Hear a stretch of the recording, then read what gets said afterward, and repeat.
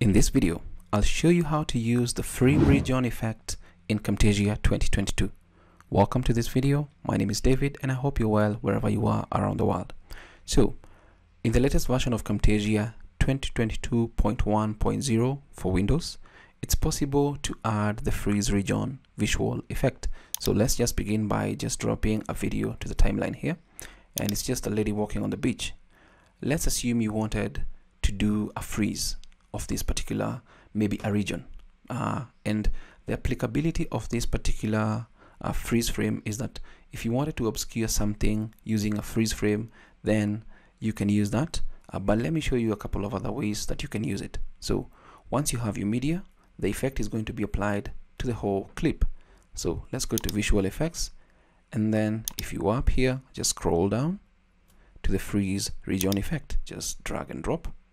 Once you drop it, it freezes that particular frame more or less where it is. So you set in a freeze region effect.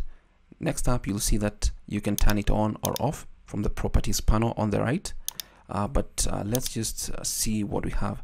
You can change the shape from rectangle to an oval. Looks good. Let's stay with the rectangle. You can freeze end frame, that is, you freeze the end frame, and if I click on that, you're going to get a black box. Let's undo that, but let's have this. You can invert so that this particular freeze frame or freeze region is sent to the back and the video plays at the front. So you can bring this and the video is going to play inside the freeze region. If I play this, and the freeze frame is at the back, but let's undo that. You can rotate whatever way you want. Really depends on what you're looking for. You can decrease the opacity. You can blend those two. Depends on what you want. And since we have a rectangle, you can corner or make the corners round for this particular clip to almost a circle. Let's reset, and then you have the ease in and ease out. Now, one thing I'd like you to know is that if you want to move this particular freeze frame maybe out of this particular section, maybe to a corner or something, then you need to hold this particular X button in the middle of that freeze region section. So if I click on that, I can just move it, let's say somewhere here, and it looks good. You can play your clip there, looks good. You can also move it to whatever place that you want. Now, one thing you need to note is that if you'd like to move it, let's assume you want to move it, you can freeze the whole thing. Like, just hold the edge, move it up to the end, and then hold this other edge, bring it down to the other edge, like that. Now, if we play the video, the whole video is in a freeze frame format, but let's just reduce that particular freeze frame.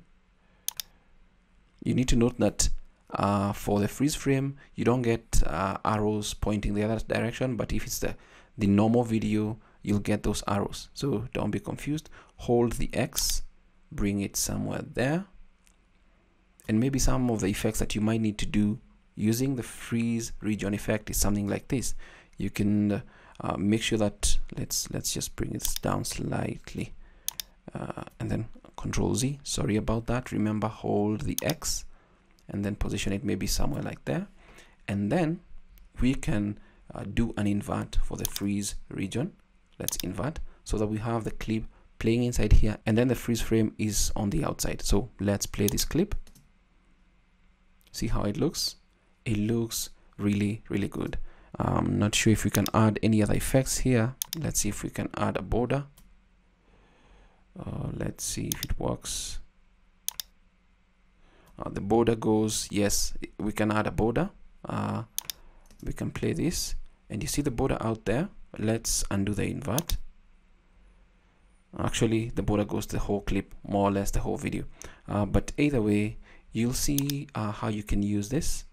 You can just invert this and have the video play inside the more or less the freeze frame section that you've set.